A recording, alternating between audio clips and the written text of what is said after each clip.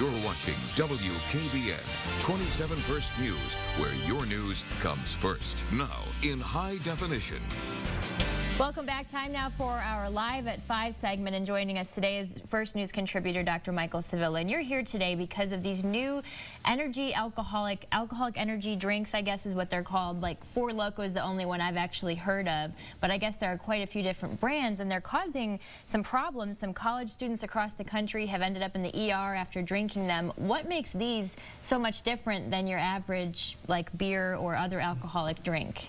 Well, in these products, they have a lot more alcohol than what college kids or what people would think. Like in one of those cans, I've read that as much as a 6-pack of alcohol equivalent to beer is in there. In one can? In one can. In one can. Mm-hmm. And on the caffeine side, they've said that there's enough caffeine in there for a cup or two of coffee. So you combine those two, and that's where the problem comes along.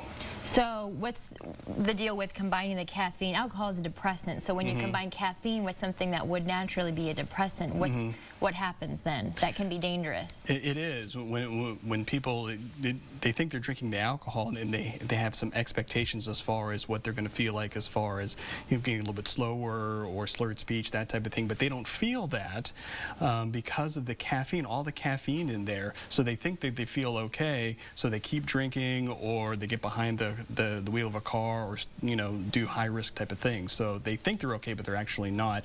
And I've also read some reports too that it's caused some heart attacks in young people because it's so much caffeine because they keep drinking. So it's not just that you're drinking more alcohol than you think, it's even can be bad for your heart. I didn't realize that either. Now with college students especially, we often see binge drinking and problems with that. How would this contribute to that?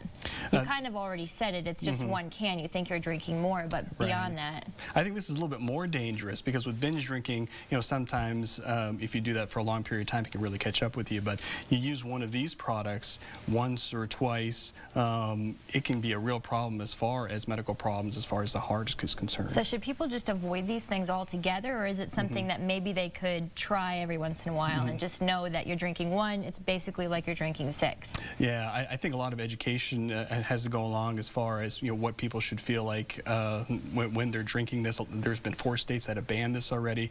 I don't think that's really the answer. I think it's educating college students, people about it. It's not drinking the product, it's irresponsible drinking of this product, and I think education is the key about what to do about this. Okay, thank you so much, Dr. Michael Sevilla. If you haven't heard of Four Loko, now you have, and you can always go to our website to find out more about it. We'll be right back.